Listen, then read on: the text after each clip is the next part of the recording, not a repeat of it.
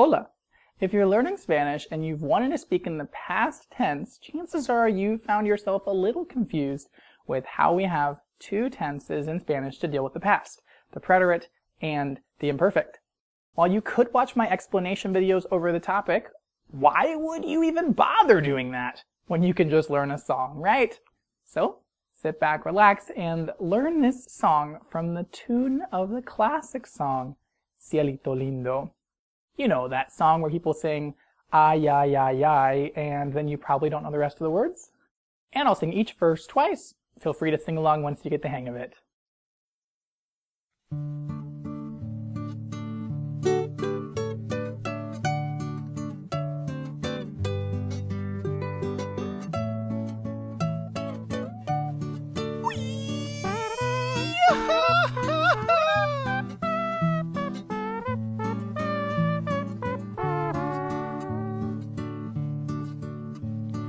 For sequences, completed actions, or actions begun or ended. These are all of the instances that the preterite is recommended.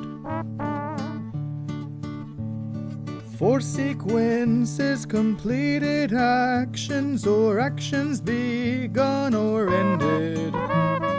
These are all of the instances that the preterite is recommended.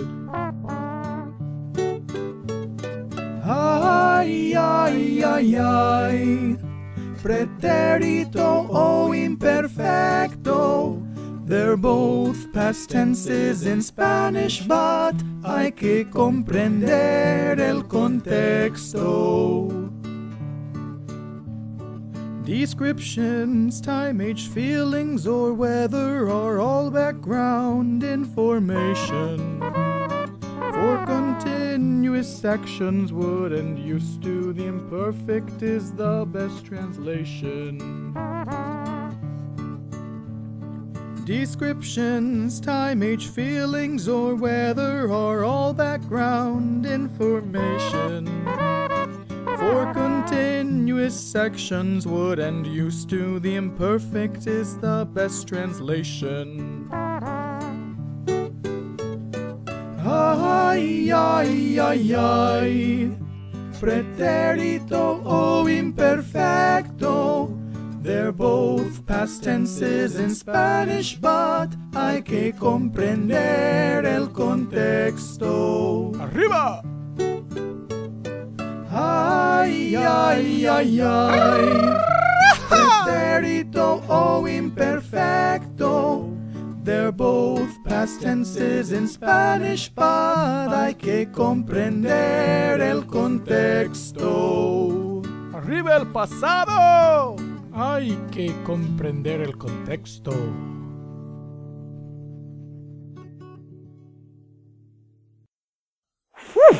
Well, so that's the song. Hopefully it was able to break down for you those two tenses and how you might be able to use them in the past. If you're still confused, feel free to check out my explanation vids all over the preterite and the imperfect by clicking on either of those boxes. And don't forget to check out the traditional song that this video was based off of, Cielito Lindo. And don't forget to subscribe to my channel for updates on new Spanish video lessons, and if you'd like to see a different topic covered in the form of song, feel free to write it in the comments section below. Gracias por mirar y nos vemos.